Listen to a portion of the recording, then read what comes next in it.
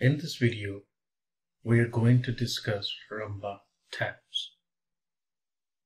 Rumba tabs allow you to organize and work with multiple display or printer sessions, each shown within its own tab.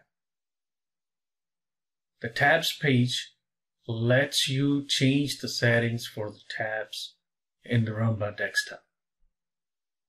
Select Options, Rumba Options, and the Rumba Options dialog box appears. Click Tabs to show the tabs page. Enable New Tabs. When this option is checked, you can work with multiple display or printer sessions, each shown within its own tab. When this option is not checked, you can work with only one display session at a time, and Always Show Tabs becomes disabled. Enable New Tabs option is checked by default. Always Show Tabs. Check this option when you want to see the tabs for the display session, even when you are working with only one display session. Max number of tabs per desktop instance. Enter the maximum number of tabs that can be opened. The maximum limit for this is 99 tabs in a single instance of the Rumba desktop. Allow multiple Rumba desktop instances. This option allows you to have more than one Rumba desktop window open at a time. This option is checked by default. Open session profile in a new window. When this option is checked, you can choose to open each profile in a new window. You can arrange the session windows on your Rumba desktop in either horizontal or vertical tab groups. To create a horizontal tab group, right-click the tab of a session window and select New Horizontal Tab Group from the pop-up menu. You can also click on File, Session Actions, New Horizontal Tab Group to create a horizontal tab group. To create a vertical tab group, either click the tab of a session window and select New Vertical Tab Group from the pop-up menu, or click on File, Session Actions, New Vertical Tab Group.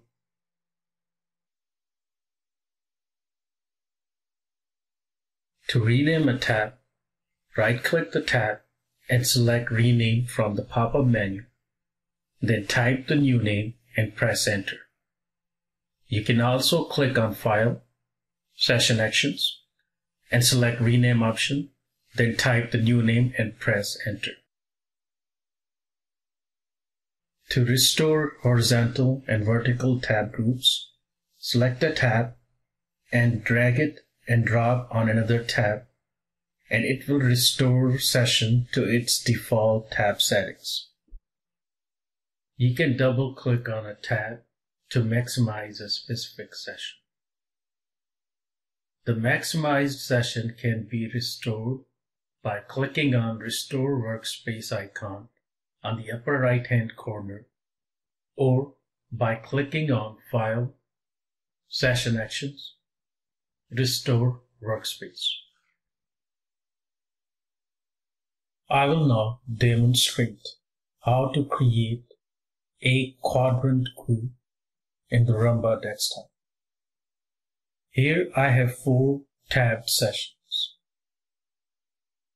Click on the tab of the second session and drag it to the arrow pointing right on the anchor tool.